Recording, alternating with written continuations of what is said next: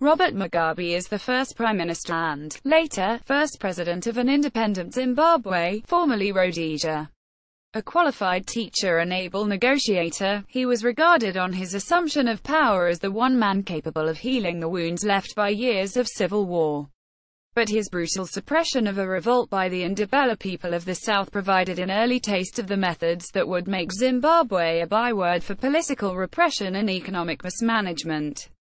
At 93, Mugabe is the oldest-serving head of state and one of Africa's longest leaders. As the army took control of the state broadcaster, they said Mugabe is safe.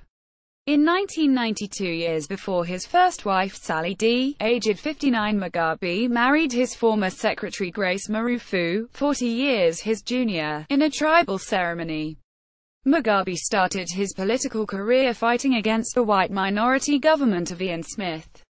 He was detained for 10 years until 1974 before leaving for Mozambique, where he helped dictate the Zimbabwe African National Union's role in guerrilla warfare.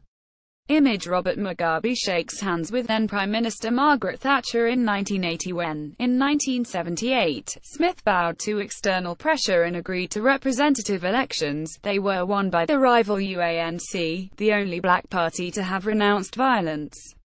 Britain and the US, however, refused to lift sanctions, and a conference of all parties was organised at Lancaster House in London. Mr. Mugabe, as leader of the ZANU, which drew support from the majority Shona people, attended the talks as effective Prime Minister-in-waiting. Image The former teacher married his one-time secretary Grace Marufu in 1990 and the ensuing elections. In March 1980, ZANU-PF Zimbabwe African National Union Patriotic Front won 57 of 80 seats in the new parliament, where a further 20 seats were reserved for whites. Mr. Mugabe himself survived 2 assassination attempts during the campaign. The result left Mugabe as Prime Minister but also gave rise to an uneasy coalition with his ZAPU rivals, representing the Ndebele. In 1983, he dismissed ZAPU's Joshua Nkomo from his cabinet, triggering an armed rebellion in Ndebeleland.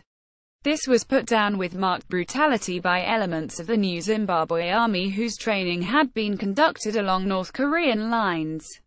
Afterwards, in 1987, Mugabe marked his assumption of unchallenged power by abolishing the office of Prime Minister and declaring himself executive president.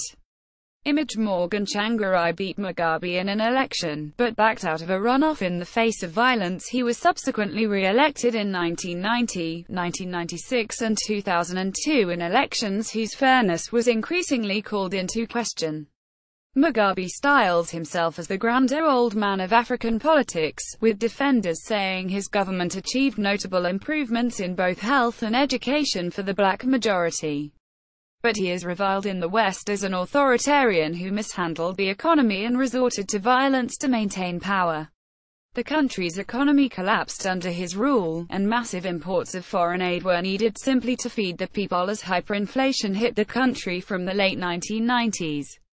Video We are only targeting criminals around Mugabe. By 2009, Zimbabwe stopped printing its currency, and in 2015 it announced plans to completely switch to using the US dollar. Military intervention in the civil war in the neighboring Democratic Republic of Congo proved a heavy financial burden. But it was the forced distribution of land that proved decisive, turning what had been an exporter of food into a country where 5 million depended on food aid. When Mr. Mugabe became Prime Minister, some 70% of arable land was owned by around 4,000 descendants of white settlers. Image The Zimbabwean currency was hit by hyperinflation as the economy deteriorated, favoring a willing buyer, willing seller plan for the gradual redistribution of land. Little was achieved until Mr. Mugabe began using force in 1999 and 2000. Self-styled war veterans invaded white-owned farms, and the British public quickly became familiar with stories of beatings, rape and killings. The farm invasions severely affected agricultural production, leaving much of the country's population lacking enough food to meet basic needs. In 2001, the Commonwealth suspended Zimbabwe's membership, and when this was extended 18 months later, Mugabe pulled his country out. The US, meanwhile, had imposed sanctions of its own, saying the situation in Zimbabwe endangered the entire southern African region. In 2004, the African Union openly criticized Zimbabwe's open violation of human rights, citing the arrest and torture of lawyers, journalists and MPs.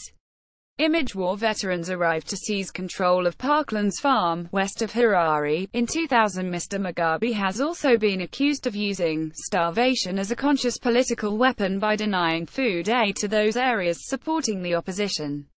He was initially defeated in the presidential vote in 2008, with Morgan Tsvangirai winning by 47.9% to 43.2%, but ahead of a runoff between the two as neither had secured 50% of the vote. A violent campaign against supporters of Mr. Tsvangirai saw scores killed and thousands displaced.